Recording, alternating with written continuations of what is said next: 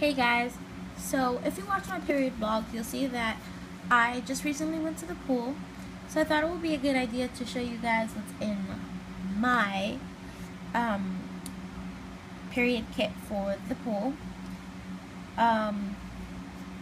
So yeah, and I guess you can use this for the beach too, but I just like to say this is for the pool. So let's get started. First off, I keep it in this small bag that's about my hand because you don't want to carry something like super huge around, but it just kind of looks like a makeup bag, and it could be like you could take it to the bathroom and people will think that, oh, it has like hair stuff in it, you're fixing your hair, or you're just putting on some makeup before you leave the pool. I don't know, whatever, you get the idea. So first I have 2 pads, and you might be thinking, why would I take pads to the pool? So I would take 2 pads just in case if you live really far from the pool or beach. You can wear one on the ride there or wear one on the ride back if you like pads, because I'm more of a pad person, but of course I will always wear a tampon for physical activity or swimming. So yeah, if you're like me and you like pads, then you could wear one going and wear one coming back. Next, I have tampons, which is the most important part of this whole kit, according to everybody. I was gonna say, like to me, but to everyone. So I would suggest bringing some compact tampons, just because it's so much easier to take with you into the bathroom. So here I have my Ubiquitex Click Regular. I have an OB one with an applicator, and I have this, I believe this is Tampax, I'm not quite sure, but they're regular. And if you have one of these in super, I would also bring 2 regular and a super, because, well, as for super, all I have is a sleek, which is big, but it doesn't really matter because you're going to be taking the bag with you to the pool, so it doesn't really matter. And yeah, so I would suggest bringing 2 tampons that are regular and 1 that is super. And I'm sorry about my nails. I would suggest that because what if you have a regular on and you know, like you need a change and you're seeing that your flow is a little bit heavier than you thought, so it's good to have a super just in case.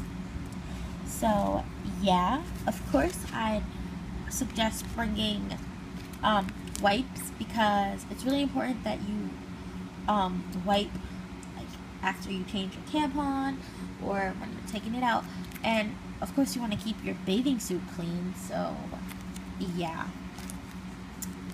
so if you are that type of person that aren't gonna, like, you decide that you're not gonna swim, you're just gonna sit there and tan or whatever, just sit there and look cute or talk to your friends or just put your feet in whatever it is, then you would probably want to wear a liner under your bathing suit, because like, I keep wanting to say according to me, but we're not going to say that.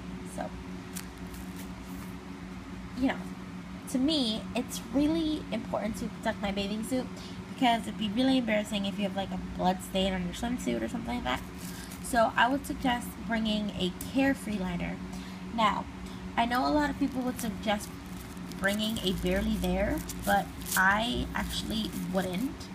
So a Barely There is kind of wide, and depending on the type of bathing suit you have, it is possible that you could possibly like see it if you sit down and open your legs or something like that. Not that you would be doing that, but I'm just saying, just to be extra safe, I would suggest this Carefree liner. And I love this liner for things like that because look, it's like completely straight like this, and it's really quite thin. It's literally like 3 of my fingers, less than that. See that? It's less, so I feel that there's no way that anybody would see this on your like bikini bottom or whatever you wear. So I would suggest bringing this liner, and so that's the liner. And of course, the most important thing, well, second most important besides tampons, are these period cramp pills. And I just have this. help, I have an aching body. These are ibuprofen, but you can bring Midol, Aleve, Motrin, whatever you take for your period cramps. So, because you wouldn't want to get cramps when you're trying to have a good time now, do you?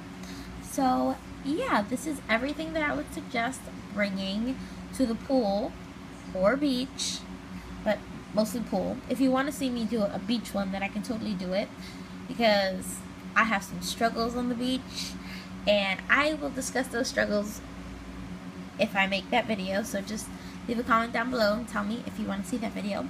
So this is everything I suggest for the pool. And yeah, I hope you enjoyed watching my video, and I'll see you in my next one. Bye!